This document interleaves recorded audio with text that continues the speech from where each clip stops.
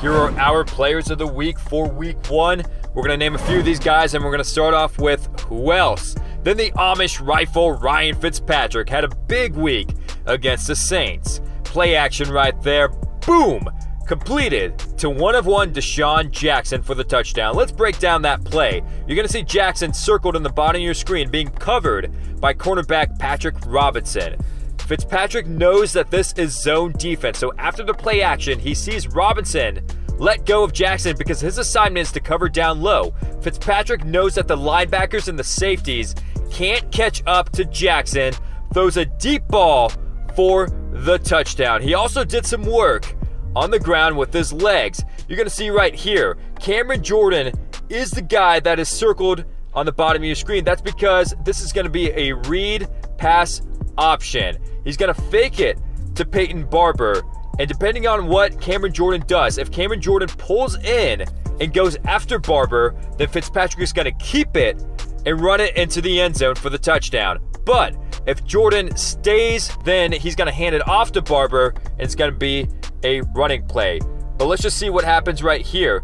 You see that Jordan bites on it. He's going after the running back right there. Fitzpatrick sees that and immediately, by instinct, pulls in the ball, runs it in for the touchdown, does magic with that amazing beard of his. 21 of 28, 417 yards, 4 touchdowns passing, 1 rushing touchdowns as you just saw there, 156.3 QB rating, but the most important stat, he pulled off an improbable win against the favored New Orleans Saints, 48-40 in the Superdome. Our second player of the week is going to be Tyreek Hill. He did it all on offense, on special teams.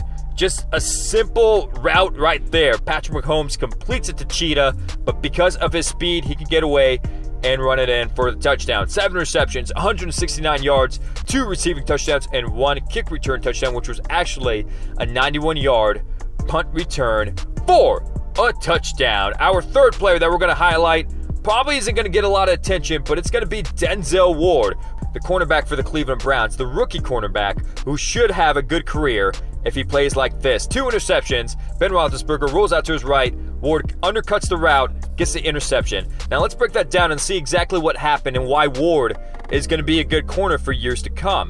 Ward on the top of your screen, it's a zone defense for the Browns, so whoever is in Denzel Ward's zone, he has to cover them.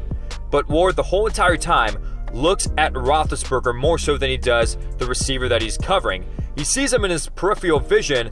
You see right there the zone that he's going to cover, but Roethlisberger's eyes are looking towards Antonio Brown. And as soon as the mannerisms show that he's going to throw towards Antonio Brown, Ward knows that. He takes the risk to go out of the zone and undercut the route and get the interception. 6 tackles, 2 interceptions, and he led the Browns to a tie, 21-21 versus the Pittsburgh Steelers.